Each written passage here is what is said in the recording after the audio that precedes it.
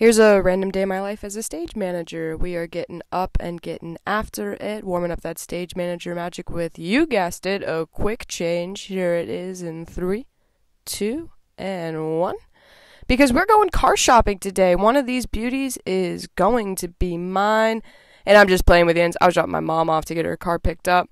I went and grabbed some Gasset sheets before heading home to make breakfast, doing the dishes like an adult, and then answering emails and getting prepped for the week, getting prepped for a bunch of prop making stuff that I'm going to do later this week. It was actually order day at work, so I went and snagged some cardboard boxes before they got tossed, and then headed over to a hair appointment. Look at how good I look.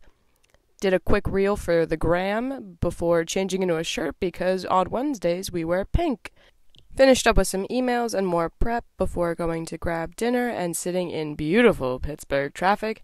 I ate in my car and then set about checking the studio supplies for prop making, looking for some burn book stuff here, and then I set about finding the perfect whale template for the whale hall pass. It was a choreo day and rehearsal, so lots of fun.